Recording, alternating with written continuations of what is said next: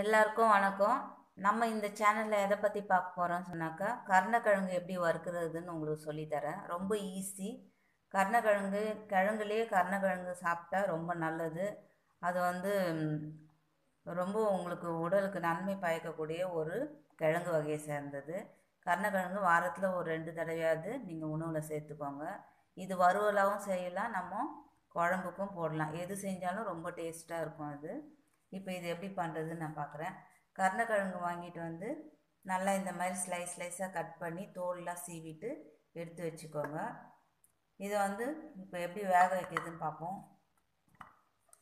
நல்லா க்ளீன் பண்ணிவிட்டு கழுவிட்டு உங்களுக்கு எந்த அளவு வேணுமோ அந்த அளவுக்கு நம்ம கட் பண்ணி எடுத்துப்போம்.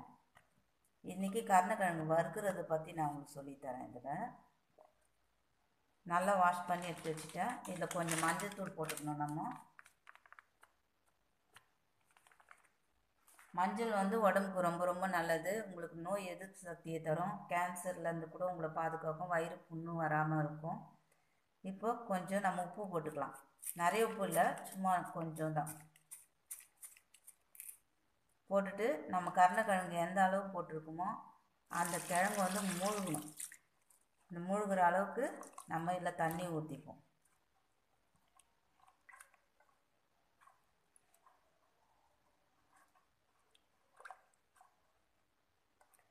இன்னும் கொஞ்சம் தண்ணி ஊற்றிக்கலாம். இது தனியாக ஒரு பாத்திரத்தில் வச்சு வேக வைக்கலாம். அது கொஞ்சம் லேட் ஆகும். அதனால் நான் குக்கரில் வச்சுருக்கேன். இது ஒரு 10 மினிட்ஸ்லேயே உங்களுக்கு வெந்துடும். இது வந்து இப்போ மூடி போட்டுட்டு நம்ம வேக வைப்போம். 10 நிமிஷம் வெந்தால் போதும். இல்லைன்னா 2 விசில் வந்தால் போதும். 3 விசில்லாம் வேண்டாம். இதுக்கு அதிலே வெந்துடும். வெந்து எடுத்த பிறகு இந்த தண்ணி எடுத்துட்டு நான் உங்களுக்கு மசாலா எப்படி போடுறதுன்னு சொல்லித்தரேன். இப்போ இதை வந்து நம்ம ஸ்டவ்வில் வச்சு வேக வைப்போம். இதை 2 விசில் வந்தால் போதும். கருணக்கிழங்கு வந்து நான் 2 விசில் விட்டேன். நல்லா வெந்துச்சு. இப்போ இது வந்து ஆவிலாம் போயிடுச்சு. இதுக்கு நம்ம கருணக்கிழங்கு எடுக்கிறதுக்கு முன்னாடி இதை வறுக்கிறதுக்கு தேவையான பொருளை நம்ம ஒரு பாத்திரத்தில் ஊற்றிட்டு நம்ம ரெடி பண்ணிப்போம். ரெடி பண்ணிவிட்டு நம்ம இதை ஓப்பன் பண்ணி இதுலேருந்து கருணக்கிழங்கு எடுத்து போட்டுப்போம். நம்ம வந்து புளிப்புக்கு வந்து தயிர் வந்து ஒரு 2 டீஸ்பூன் எடுத்துக்கலாம். அதுக்கப்புறம் இதுக்கு தேவையான உப்பு. நம்ம ஆல்ரெடி வந்து கருணக்கிழங்குல உப்பு போட்டு தான் வேக வச்சுருக்கோம். இது மேலே இருக்க இதுக்காக மட்டும்தான், பேட்டருக்காக. அதுக்கு கரெக்டான உப்பு போட்டுப்போம். அதுக்கப்புறம் நீங்கள் வீட்டில் இருக்க தனி மிளகாத்தூள் போடணுன்னு போட்டுக்கலாம். நான் வந்து சிக்கன் 65 பவுடர் கிடைக்கும் இல்லைங்களா, அதை தான் நம்ம யூஸ் பண்ணுறோம். கொஞ்சம் கலருக்காக. அது கொஞ்சம் டிஃப்ரெண்ட்டான டேஸ்ட்டாகவும் இருக்கும்.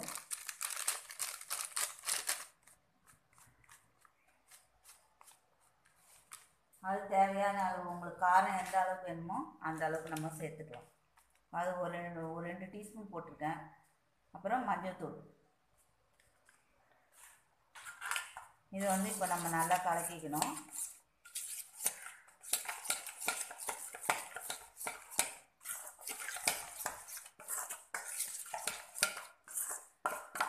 அப்படி தயிர் இல்லைன்னு சொன்னாக்கா நம்ம எலுமிச்சம்பழம் சாறும் இதில் கலந்துக்கலாம். அதுவும் டேஸ்ட்டாக இருக்கும், இதுவும் டேஸ்ட்டாக இருக்கும்.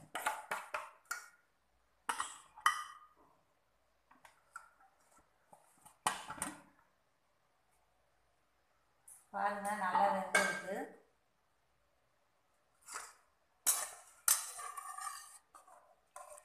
இதை தண்ணி நல்லா எடுத்துட்டு இதை தனியாக ஒரு பாத்திரத்துலேயே நீங்கள் வேக வைக்கலாம். ரொம்ப குழைய வேக வைக்காமல் கொஞ்சம் நெத்தாக இருக்கும்போதே கொஞ்சம் எடுத்துடலாம். இது ரொம்ப இருந்துச்சுன்னா இது குழஞ்சி போயிடும். அதுக்கப்புறம் நீங்கள் ஃப்ரை பண்ண முடியாது, உதிரி ஆகிடும்.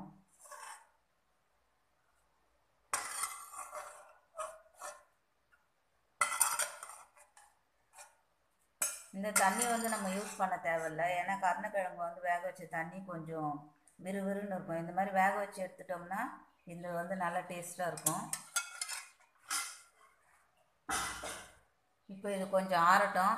ஆறினதுக்கப்புறம் நம்ம கலந்து வச்சுருக்க இதோட பேஸ்ட்டை வந்து இது மேலே எல்லாம் நல்லா எல்லா இடத்துலையும் படுற மாதிரி நம்ம இது போட்டுட்டு ஒரு 10 நிமிஷம் ஊற வைப்போம். இதை ஊற வச்சாக்கா இதில் இருக்கு நல்ல சாரெல்லாம் இறங்கி இந்த காரெல்லாம் இறங்கி உப்புலாம் இறங்கிட்டு ரொம்ப டேஸ்ட்டாக இருக்கும். இதை வந்து தோசைக்கல்லில் போட்டு நம்ம வறுத்து எடுக்கலாம். இது எல்லாத்தையும் இப்போ நான் கலந்து வச்சிடுறேன். பாருங்கள், நான் வந்து இது நல்லா எல்லாம் மசாலாலாம் நல்லா போட்டு ஒரு 10 நிமிஷம் நல்லா ஊற வச்சுட்டேன். ஊறிச்சு. இப்போ வந்து நம்ம தோசைக்கல்லை வச்சு ஸ்டவ் பற்ற வச்சுட்டு தோசைக்கல் காஞ்சவொடனே கொஞ்சம் எண்ணெய் ஊற்றுவோம். எண்ணெய் ஊற்றிட்டு இந்த ஒரு உருளைக்கிழங்கு கருணக்கிழங்கு எடுத்து நம்ம மீன் எப்படி வறுப்போம் அதை மாதிரி போட்டு ஒரு 2 நிமிஷம் வச்சுட்டு மறுபடியும் திருப்பி போட்டு வறுத்து எடுக்கலாம். இப்போ நம்ம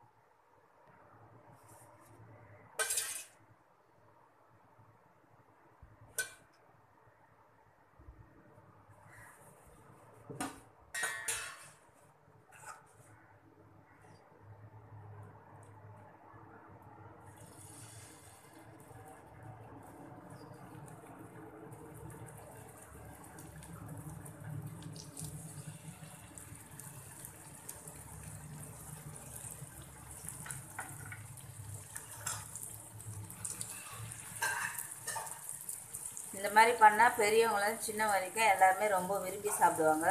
கருணக்கிழங்கு ரொம்ப டேஸ்ட்டாக இருக்கும். நீங்கள் இந்த மாதிரி செஞ்சு கொடுத்தீங்கன்னா எல்லா பசங்களும் நல்லா சாப்பிடுவாங்க.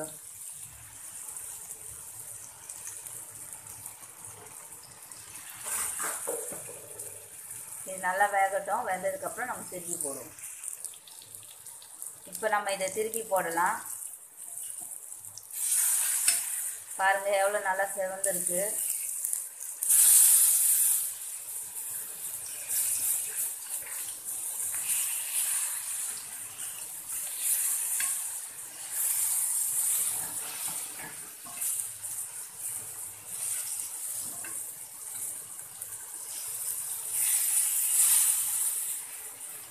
இதுவும் இதே மாதிரி சிகப்பானோன்னு நம்ம எடுத்துடலாம். நெக்ஸ்ட் போடுறோம். நம்ம நல்லா வெந்துடுச்சு. நம்ம எடுத்துடலாம் இதை. இப்போ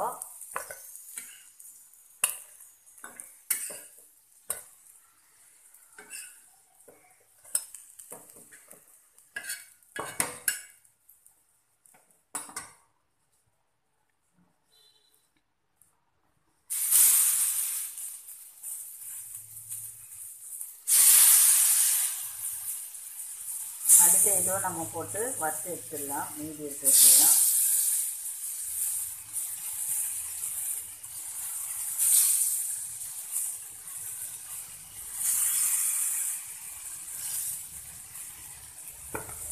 இப்போ தேவையான எண்ணெய் நம்ம ஊற்றிப்போம். அதில்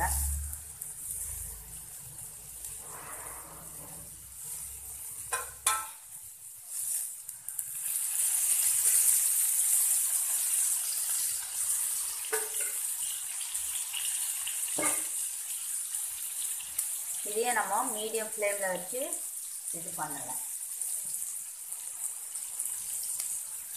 நல்லா வெந்ததுக்கப்புறம் நம்ம திருப்பி போட்டு எடுத்துடலாம்.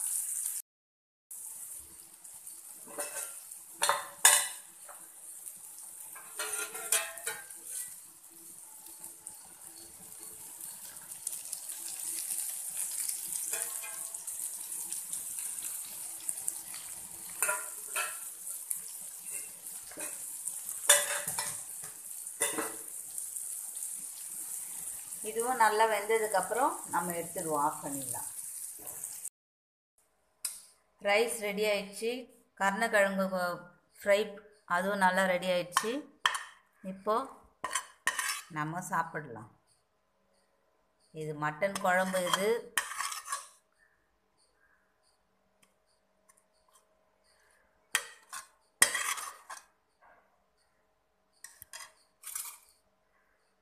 இது கூட நம்ம ஃப்ரை பண்ண கருணக்கிழங்கு வச்சு சாப்பிடலாம்.